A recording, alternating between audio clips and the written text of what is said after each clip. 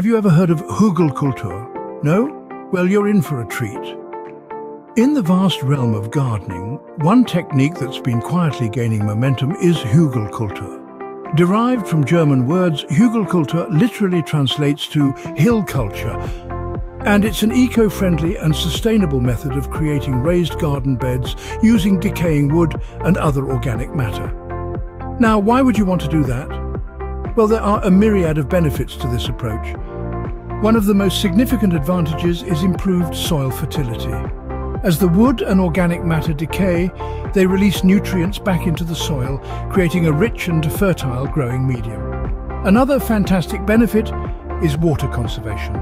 The decaying wood acts like a sponge, absorbing water and releasing it slowly over time.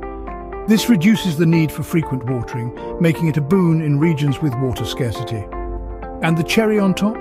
This process promotes natural decomposition, turning waste into a resource. So, ready to create your own HugelKultur bed? Let's dive into the process. Creating a HugelKultur bed involves several steps, but don't worry, each one is simple and straightforward. Let's dive in. Firstly, we need to choose a location. A spot that gets plenty of sunlight and is easily accessible for watering and maintenance is ideal. Now that we have our perfect spot, we move on to gathering materials. This includes logs, branches, and other woody materials. If you stumble upon old or rotting wood, don't hesitate to use it. It actually helps speed up the decomposition process. Next, it's time to roll up those sleeves and dig a trench in our chosen area.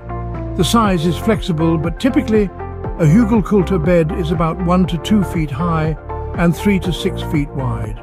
Once we have our trench, we fill it with our collected logs and branches. Remember, the larger pieces go at the bottom. This wood base acts like a sponge, holding moisture and providing nutrients over time. With the base in place, we move on to adding organic matter. This is where leaves, straw, compost and grass clippings come into play. Layer these on top of the wood to accelerate decomposition and create a fertile growing medium. Next on our list is the soil layer. Add a layer of topsoil or garden soil on top of the organic matter. This is where your plants will make their home. To keep this soil cozy and moist, cover it with mulch. This helps retain moisture, regulate temperature, and keep those pesky weeds at bay. Now comes the fun part, planting.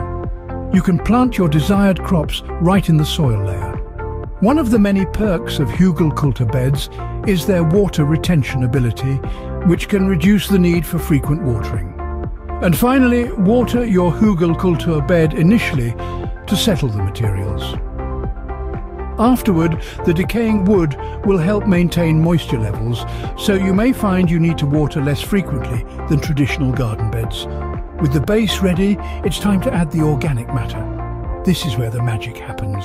Now that we have our wood base, it's time to layer on the organic matter. Our next step is to pile on organic goodies like straw, leaves, compost and grass clippings.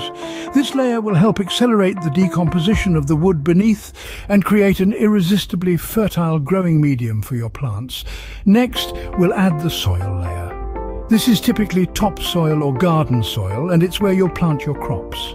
This soil layer acts as a bridge between the organic matter and the plants, allowing nutrients to be absorbed and promoting healthy growth. But we're not done just yet.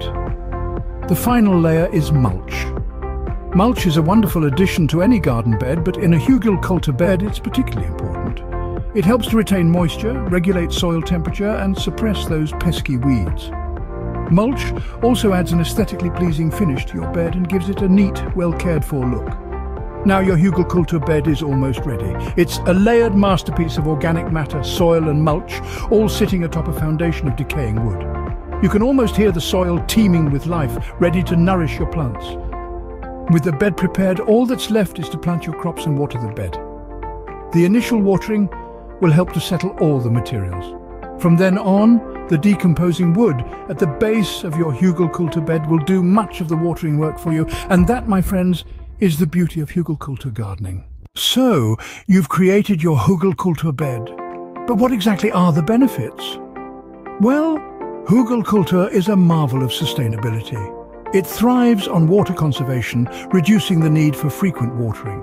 It also improves soil fertility over the years as the decaying wood enriches the soil with nutrients. And let's not forget, It's a fantastic way to recycle organic waste. There you have it, a step-by-step guide to creating a HugelKultur bed.